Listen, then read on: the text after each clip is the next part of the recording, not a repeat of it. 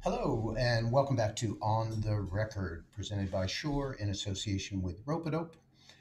My name is Lewis Marks. I'm here at the Rope Room in East Philadelphia. Welcome. If you're not familiar with the show, I'll tell you what it's about. Each week, guitarist Dekel sits down with some of the finest producers, mixers, and engineers on the planet in a casual conversation and gets in deep about their setup, their techniques, their methods, their philosophy. This week, we have the wonderful pleasure of welcoming producer, mixer, and musician Stephen Lipson. He's worked with Grace Jones, Annie Lennox, Paul McCartney, Jeff Beck, Natalie Imbruglia, Hans Zimmer, and many more. If you go to his website, you will find it's a bit cryptic. There's a simple bio and then a credits page that is listed alphabetically. Prepare to scroll down a bit. His Facebook page reads like a movie magazine with the many films that he's worked on, from Mission Impossible Fallout to the Lego Batman movie. He's got a plethora of Grammy nominations and quite a bit of hardware. We're going to ask about that today. If you're not familiar with Dekel, here's the scoop. He's performed with jazz legends Johnny Griffin, Reggie Workman, Pat Martino, Billy Hart, and many more. His recent release, Let Love Rule, was out this year and is available at dekelboard.bandcamp.com. Dekel is responding to the current state of the world with these programs with fierce intent to connect people and to share some personal stories. In addition to this program, he runs a weekly program interviewing jazz artists called Speak in My Piece. That's running on Jazz Times and Rope every Thursday at 3 p.m. Eastern Daylight Time. So without further ado, let's check in on Dekel and Stephen Lipson.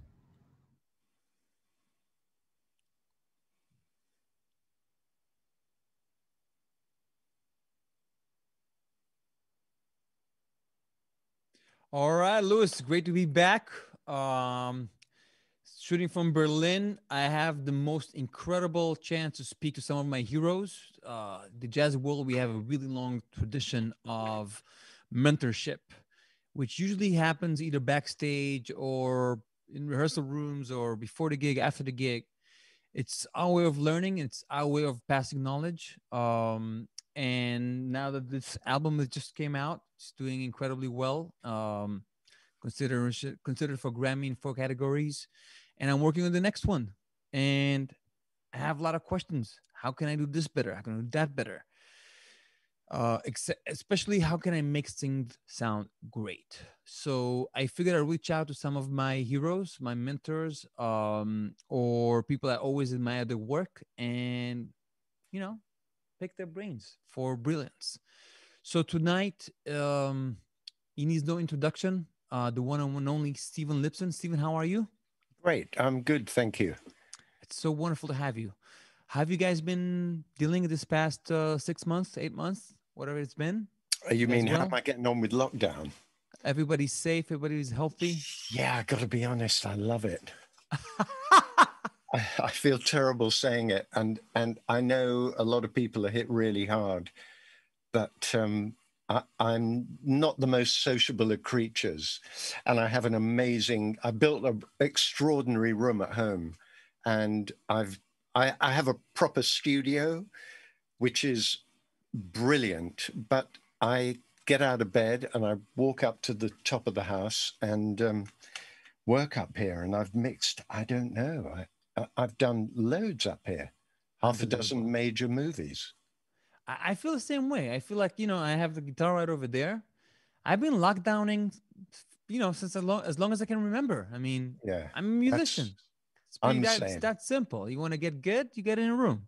Yeah, So I want to ask for a few things, but mainly you started playing guitar, right? Like, where did music start for you? yeah. At the age of 8, I started playing guitar. I never really got much better than that. But so from 8, I've always played guitar. I have too many guitars. Ah, Over the years, I need one of those. It's that thing I where you don't think, have it in red. I only have it in blue. So that exactly. sort of thing.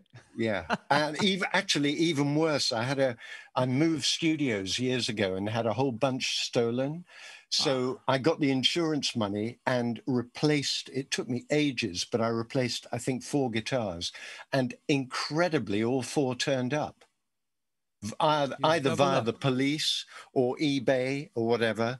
And so I've ended up with sort of 4 duplicates. And then I'm going, well, which one am I going to get rid of? Oh, I'll keep them, you know. So So when we're talking duplicates, we're talking about a Strat, a Tele. I can tell you what they are. It was a Strat. The one that was Stones over there, the other ones at the other studio, a Les Paul, a wall What kind of bass. Les Paul? It was a Black Beauty. 69? You know what? I have no idea. And furthermore, sorry, on that, I hate old guitars. I kind of hate them because, I'll take them. you know what, buy them. You can't take them. I have 2 that are very old. 3, and they're old, so I don't use them. You know, I like guitars that if they fall over, it doesn't matter. Mm. And anyway, it's a whole discussion. So, Yeah. so I started playing guitar, and then I was in a band, and then, you know, drugs, whatever, blew a record deal because it wasn't good enough when in fact it was amazing. And Amazing, huh? then, Wait. Let's step back for a second. So you're playing guitar and you're learning Beatles songs. What kind of music? no, Blues. wrote. There were 3 of us, and it was my God, what year would it have been? So I'd have been 17. But before then, you were 8. What started the bug? I mean, you listened to music. And I you was on started... holiday, and my dad bought me an acoustic guitar. It was that simple. And my cousin thought, my brother played drums. He was 5 years older than me. And of course, he was, you know, I looked up to my brother who was in a group. And then, so my cousin got a drum kit, and the 2 of us played, you know, in the bedroom, me on acoustic guitar and him playing drums. So I was completely inaudible. And, you know, the usual stuff, Moni, you really got me, just nonsense, really. And then the first electric guitar, and then by devious means, I got hold of a Revox tape recorder, and then a drum box, and me and 2 pals, we formed this group, but it was a bedroom group, you know, headphones, drum box. And the other guy, one of the other guys, had a tape machine that we used as an echo. It was chaos, really. But we wrote endlessly, and it was goodbye to a social life, which is when my lockdown started, about the age of 16. And then at about the age of 18, we were offered a record deal. No, we must have been older than it. Whatever, it doesn't matter. Young, offered a record deal. And stupidly, we decided it wasn't good enough, even though in retrospect, it was the most extraordinary record deal. And so we turned that down. And then you're 20 at this point? You're 20? Yeah, about 20. And it was, we were, dare I say it, very good. For, you know, bedroom demos, I could play you some and you would be mind blown at how good they are. But at any rate, so then I used to do sessions for a friend who did jingles. Do you know what a jingle is? Of Ads. Course, yeah. And one day I said to him the most stupid thing. I said, you know, it really annoys me, these engineer types. The guitar never sounds good. I wish I knew how to engineer, because I could get the guitar sounding good. And so he said, well, it's funny you should say that. Hang on, because I've just bought a property and I want to build a studio. Do you want to go 50-50 with me? So at this point, I was 22, maybe. And of course, it took me 0.001 of a nanosecond to say yes. And he gave me a really small budget and 1 year to complete building a studio from the ground up. There was just a big space, about 1,100 square feet. And this is in London? Yeah, in London. And you're 22 and you already own a studio. Well, no, I didn't own it. I was a shareholder. Does that mean I kind of owned it? But it was worthless because I didn't know what I was doing. Literally nothing. I knew That's I more can't. than most engineers I know. Yeah. I mean, What? Knowing nothing. yeah. Yeah, maybe that's a bit damning. So I had to learn what gear to buy, acoustics, how to design a studio. Anyway, I did it. And then the first session, then within 8 weeks, we were happening. You know, the studio was booked, a band came in, and the producer just read books, and I kept telling him what to do and got a producer credit, and the record went to #8 in the American charts. It was the weirdest thing. And I thought, oh, this is easy, you know. And that was it. You know, no more hits until whenever, for another 8 years. But so we hit a subject here. So the generation before you was the kind of producer that basically booked the gig, booked the session, got maybe some of the extra band members, Yeah. and that's basically what the producer was. He You mean dealt they with, were a facilitator? yeah. And Yeah. you're so No, what? I was a So player. So it was a bit unusual because I learned to engineer, not because I wanted to engineer, but just because of circumstances. So I could engineer, I could play, I could write. So, but I was ahead of my time because that's what happens now. But then people didn't really do that. You know, the producer would sit in the back of the room a little bit, smoking a cigar, going, "No, yeah, reading the sing it tape. again." Yeah. So I was slightly out of step until in '83. It was '83, which means I was 29 or whatever, something like that.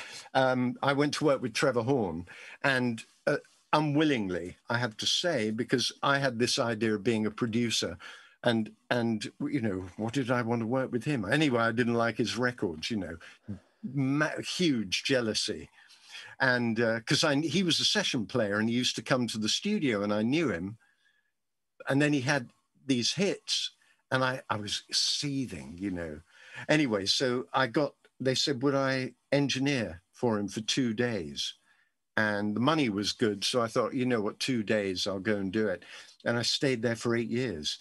And it was the irony of it was what he liked about me was that I just did whatever I wanted to do. I played if I wanted to play. I told the singer what to, you know, I sort of did whatever I want. And he loved it because he's great at getting people who are good and go, you know, do it. So it was weird for me at So the start. so at what point did things shift from being the guy that booked the session to being someone like you who has an artistic vision? I mean, what was I don't know.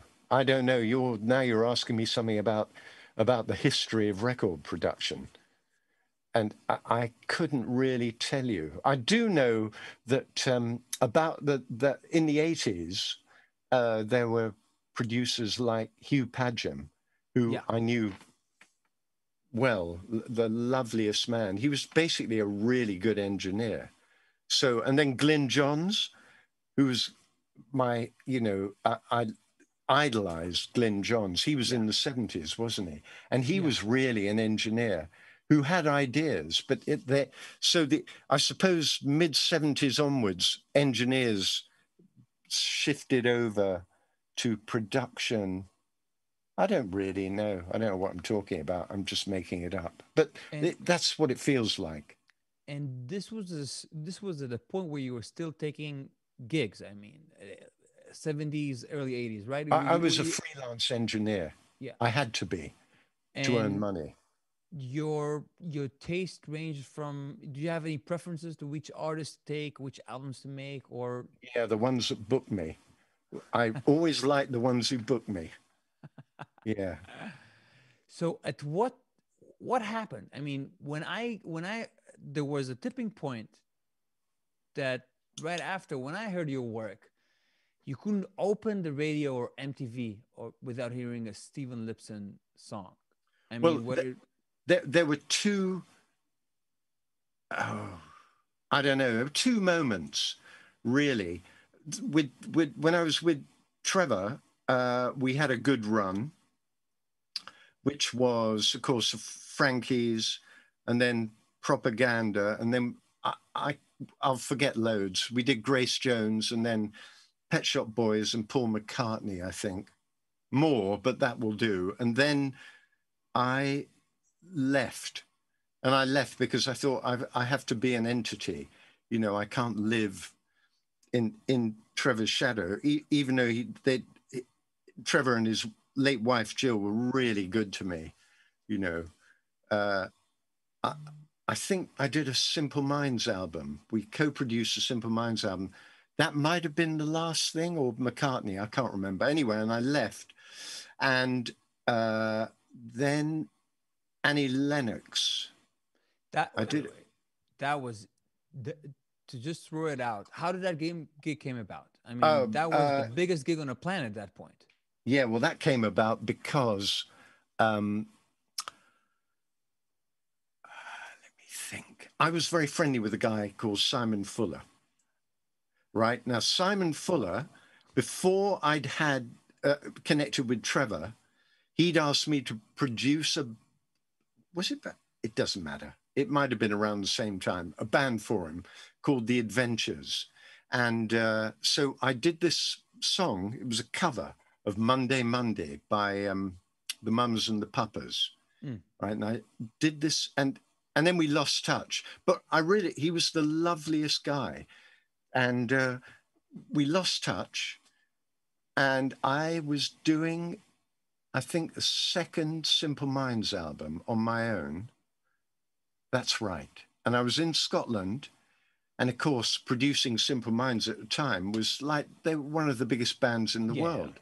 Yeah. And I'm thinking, yeah, I'm the boy. Not really, but you know, it's like a great thing. It must be very exciting, yeah. Yeah, it was exciting. And then he called and he said,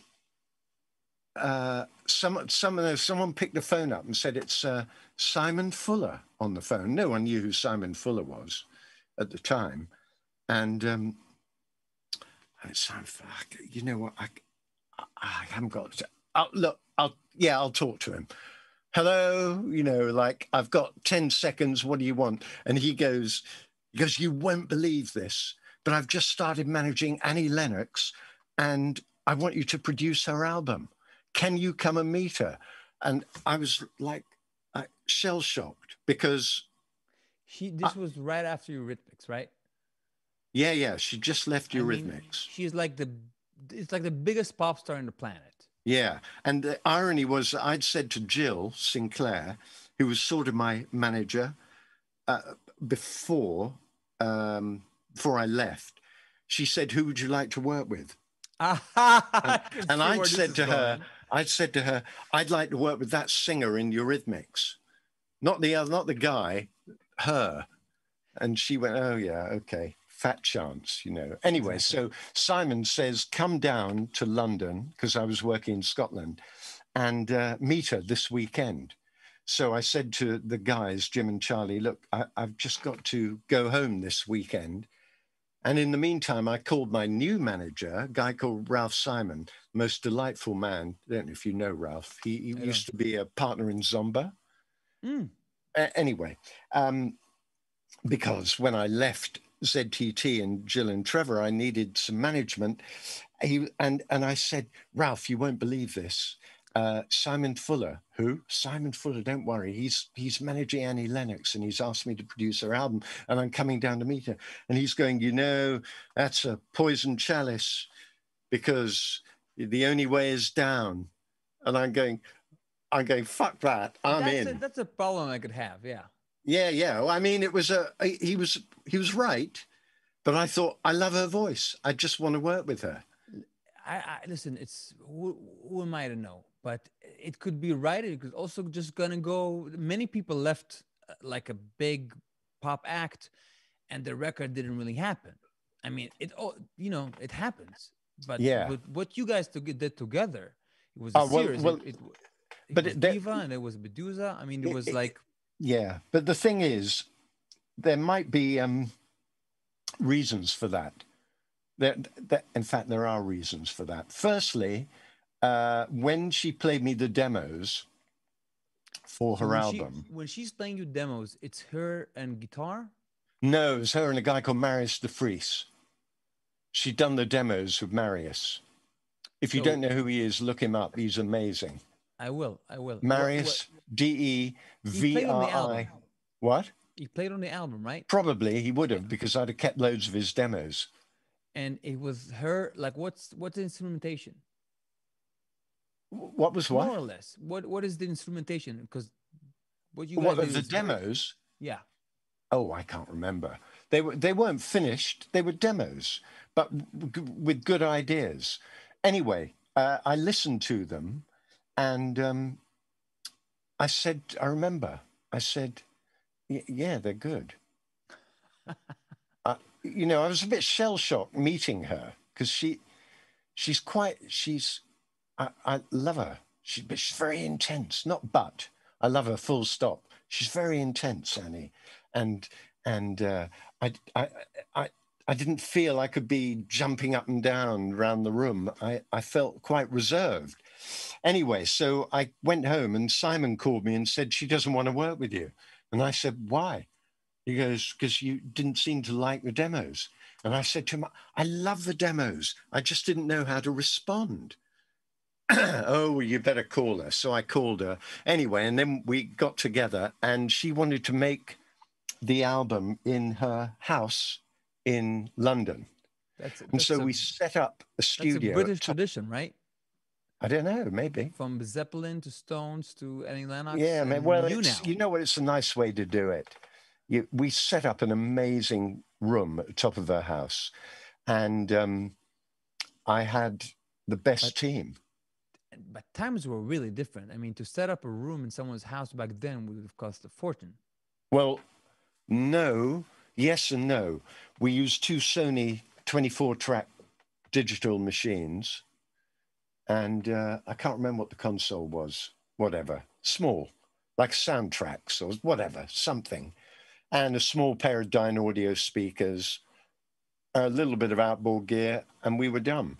And a lot of cables, because the machines had to be the floor below. And so it was the guy I was working with, Hef Moraes, who was my engineer, and Peter Vitesse, who's he's like a prodigy keyboard player, and Annie. And that was it. That was the team, and we spent months. We finally had to leave because the neighbor started complaining. Spending months doing what? Writing, adjusting? She had half the album, and trying to figure what the album should be.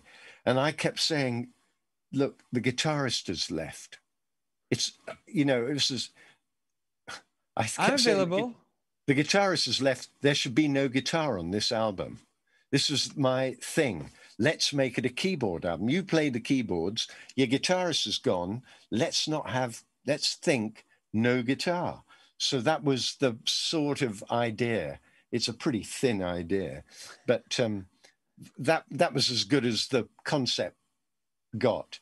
Then some songs were really quick. Some took, I can't tell you how long. There 2 songs in particular took weeks and weeks. One was a song called Money Can't Buy It, which basically was never written. It never felt like it was written. It was like a great couple of lines and a load of fluff, and we'd somehow turned it into this thing that was good, but it never felt like a song. It felt like a thing. And the other one was Why. And the problem we had... a long time? Oh, forever. Because I couldn't figure the rhythm. I couldn't get the rhythm. It was the demo, Marius's demo, had just the opening piano was it piano, whatever it was? Dun, dun, dun, dun, dun. Yeah, that, right? And a 4 click. And that was it. And it was so boring. And so we needed to figure how to get a rhythm, which took, I can't tell you how long it took.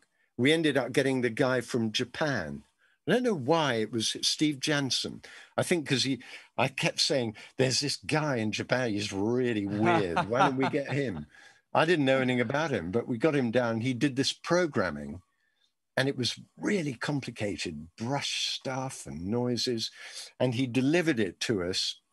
I think it was in an Akai, the Akai sampler. Yeah. And we just kept a few elements, this brush thing, which I still have the loop of. It almost sounds like a jazz track. Yeah, well, it's the brushes that he did. And then there was another, that was a breakthrough moment. And the other thing was, sorry, I'll just tell you this other thing, was sitting about very frustrated. And I said to Peter, why don't you play an eights guitar part over the track, because it's so lumpy and laborious. Why don't you just play something in eights? And he goes, all right, just play the track. And he played this part and it became the main part. It was like one take. He did it with this guitar sound in a Roland synth. And it's a sort of rolling eights part that goes all the way through. And we cracked the song. So it just took ages though. And also she didn't have all the songs when we started. That song was, I remember being a kid going to parties and it was an anthem. You couldn't open MTV without that beautiful clip for it. You could open the radio and then it seemed like you guys were like on a roll. Every song on the album would become like a huge cultural thing. Just the most incredible videos. Oh, she did all the videos with Sophie Muller in Venice. It was amazing. They went, I can't remember if it was a weekend or a week, the two of them with a case full of odd clothes, and they went to Venice and just made it up. We just got back from Venice just before we're going into lockdown in Berlin, and it kind of makes sense. I can see the connection. Yeah. So speaking of it, you said it was like a one-take guitar part. Is Annie a one-take kind of vocalist, or was it a process? What is it like to get to that golden thing on the album? You know what? Talking about how people sing is a funny thing, because I always feel it's quite kind of private. How agree. You know, of course. So it's sort of I can't tell you the details, but basically Understood. She'll sing and then she'll stop and go, no, just drop me in back there and on, and she'll keep doing it, and then we'll have all that, right? And then I'll say, just why don't you just run through it? Now you've got yourself a idea, just run through it a few times and then it's comped. But it's never that simple, of course. There's a lot more to it. Having said that, I do feel the key to getting good vocals is like nil pressure. You know, not now we're going to do the vocals, just go out and sing. Yeah. You know. So, but anyway, she's pretty good. Yeah. So you said that was one. What was the next big moment where things were like moving somewhere? Things are different all of a sudden. I'm assuming that brought an endless work for you, those 2 albums or 3 albums.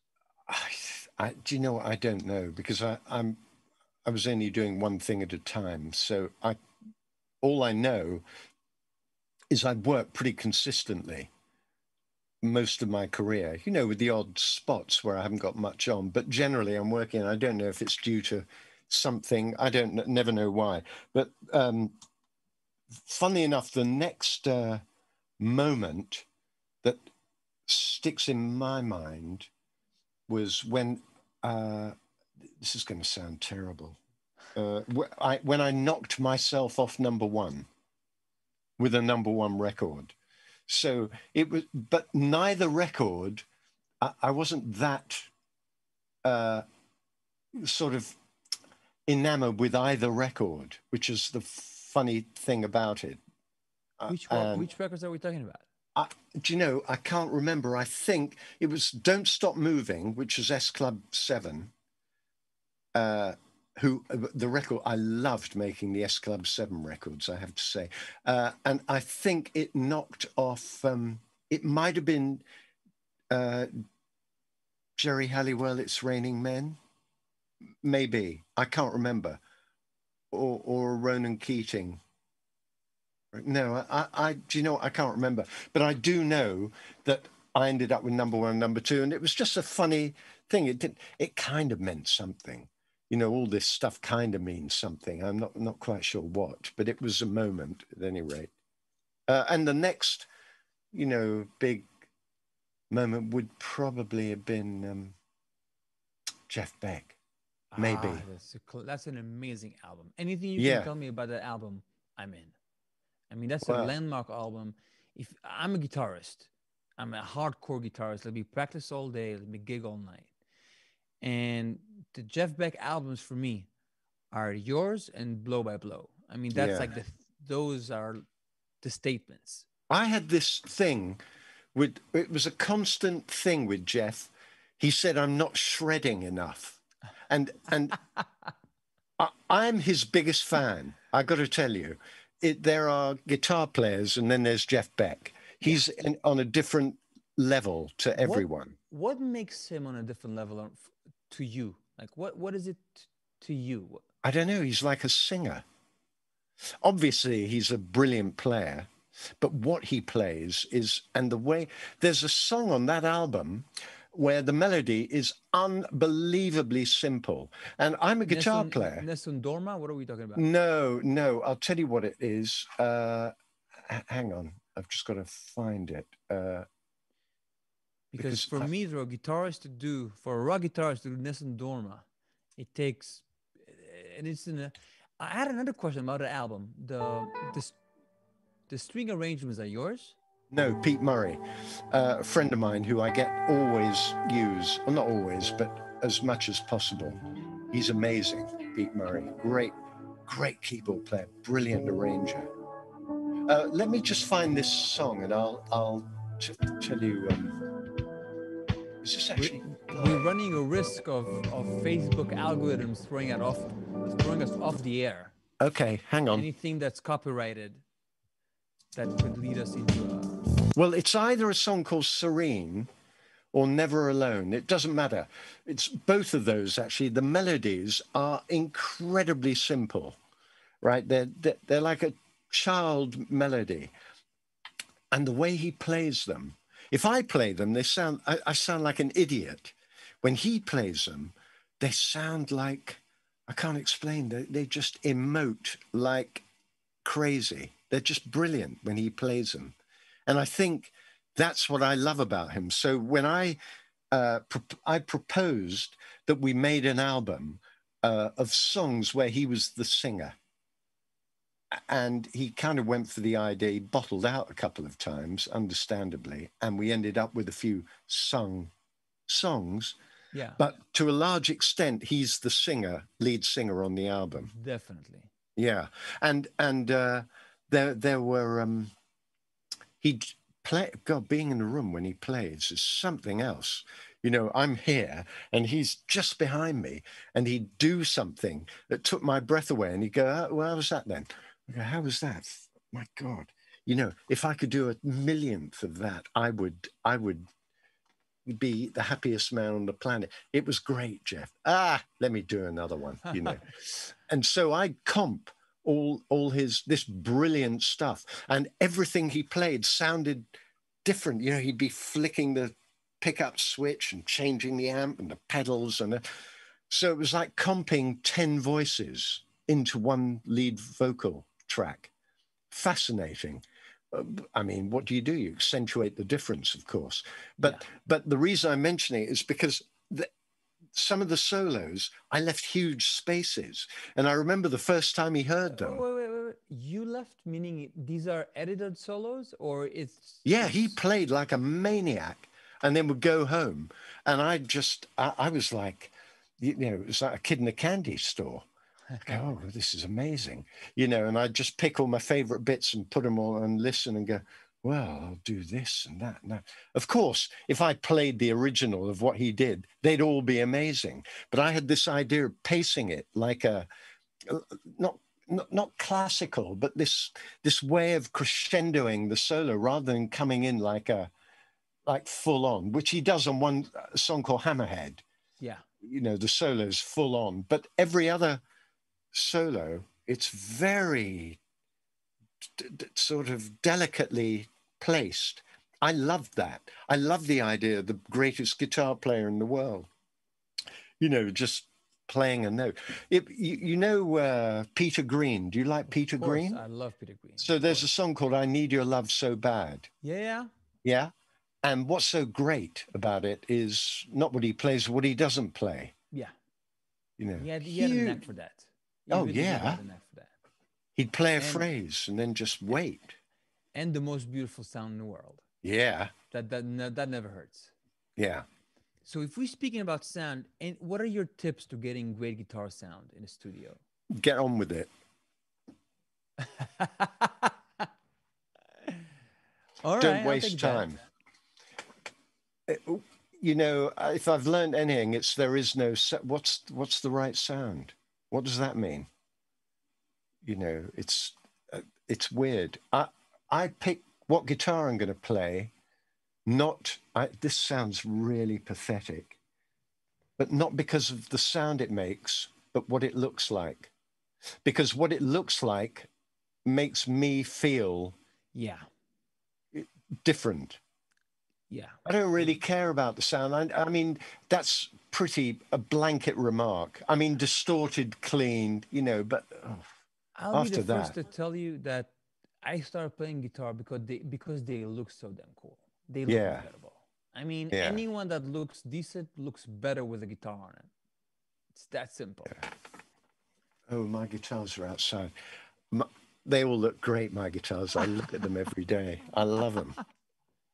But you I'm know, com- like Jeff, he we had to work in my room. It was just a big room. And so we needed a very small amp because it was in the room. And he said he had a load of amps that are all huge, you know. And he said, "So what amps have you got?" And I showed him all my amps. I had a little Fender Pro Junior, I think it's called. It's like that big. yeah, yeah. And he The goes, "Oh, killer that'll things. do. That'll do." Stuck it in the corner. That was it. That was the amp we used. What It I'm sounds saying is it kind of does whatever. It sort of doesn't matter. Just make your statement, you know. it was beautiful to hear him with the orchestra. I mean, Yeah. those for me are the moments of the album and Yeah. some of the moments of his career. Yeah. So I have another question. Your career transferred from the times where records made a lot of money. I mean, a lot of money Yeah. to where it is now, where there's no way to recoup on anything. You're getting a zilch of a zilch for a stream. Yeah. What's your take on this? I mean, having worked through the transition. It's difficult because I only did two things for money in my life. Quite honestly, there are two projects I've done for money. That's it. Everything else I've done because I wanted to do the work. The work interested me. So it's a hard, and of course you're right. I worked during the golden age when records sold. So I'm in a privileged position of I wasn't stupid. I don't live a flamboyant life. So I'm fine. I live a small life and I'm okay. I don't need to work for the money. But having said that, I can tell you that if I can't really tell you, can I? Someone will kill me. But it's pointless. Now, if I want to make an album with someone, what I'm going to make, it's irrelevant to me, just about. I don't know what, so I don't know what to say. It's not going to make any difference to me. That's the most beautiful thing you would ever say to me about this. I mean this is just pure golden. So I'm reaching the end of where we're going. So I have a couple of things. There were a couple audience questions. The first Yeah. one was, what is the difference to work with someone like McCartney as opposed to someone like Billie Eilish? There's the different generations and the different. It's not the artists that's different. I think it's the times that are different. In what way? Well, because the way we work now is very different. You know, this whole and this is pre-lockdown, but a lot of what I did with Billie Eilish was kind of remote. You know, so and they Phineas is really good and did, you know, the track that record, boy, what that was an amazing experience making that record. In what way? You're talking about No Time to Die. Yeah. Oh, so many ways. It's too complicated to go into, but it was a 3-month exercise to get that across the line, and it's incomparable to working with McCartney, because with McCartney you're all in the room, you know, and he's going, "I've got an idea. What do you think?" You know, and That's what he's like in the studio. He's an Oh improviser. my God, he is extraordinary. He would be the best. He's the best person to have in a band ever. Just the vibe, the energy. Yeah, ideas, great player. What a singer. He can write the odd song. I mean, what's not to like? You know, he's a really good drummer. He's a great bass player, superb guitar player, keyboards, no problem, saxes, whatever you want. He's up for it. And he's got ideas constantly. But isn't it mostly with someone like him about he's the Beatle? I mean, there's this huge persona that does all those things. There's this charisma, this weight, this he lifts his vocals. I don't know if he's a great vocalist, but he will lift the room. Isn't it about Well, that? when we worked with him, uh, he impressed me in every way, every way. Uh, I can't speak highly enough about his. I want to say, I don't mean talent. His obviously talent, but in a way, it's a funny word to say, but his usefulness. You know, he was amazing to have around. The first song we did was called Rough Ride, and we did it because I'd bought this rig, you know, load of synths and drum boxes and computers, and I'd set them up in his studio, and Trevor, while I was setting up, listened through the songs that Paul had, and he picked one that matched a rhythm that I'd knocked up on my new rhythm box. I had this Yamaha rhythm box, and I'd done a rhythm, and he said, "Well, I picked this song because you know that rhythm you've got." "Yeah, I know that rhythm." "Well, that'll work with this song." "Oh, okay." So I've got my rig, and I hit play on the thing, and Macca goes, "Oh, I like that. Good." He picks up a guitar, and so he's playing guitar. Trevor's playing the keyboards, and I thought, "Fuck this! I'll play the bass." Right. So I had a keyboard, and I got this bass sound that I've been nurturing. And we just kept running through the song, and every now and then I'd have a panic attack because I'm playing the bass, and right over there's Paul McCartney. Yeah. You know, it just felt terribly wrong. But he was great. He was going, yeah, great. Come on, let's. You know, it was like this, the whole thing. Really good fun. Unbelievable. Second to last question, and this is it's kind of technical. On you did a lot of essential of greatest hits of, especially the work with Whitney Houston. There's one song you wrote. No, I only did one song with her. Funny. It was called Step by Step. Yeah. Yeah. But working on a greatest hits or the singles on, what does that entail as a producer? I'll tell you what, I worked on the greatest, I did a single for a group called Prefab Sprout, who had a greatest hits. They're a most extraordinary group. And I was asked to produce a single to go on their greatest hits. It was called The Sound of Crying. Whatever, you do what you do. You make it as good as you can and hope for the best. What else can you do? You're asking whether what the pressure? What?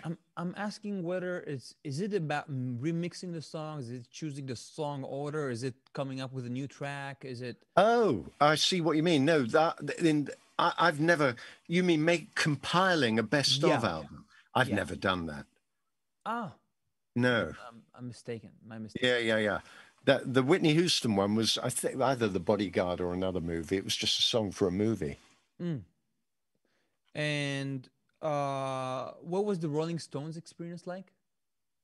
Extraordinary. It was 3 months in Paris. Wow. Where it's a chapter. It's what can I tell you? It would take from now until the morning for me to tell you what the experience was like. But suffice it to say,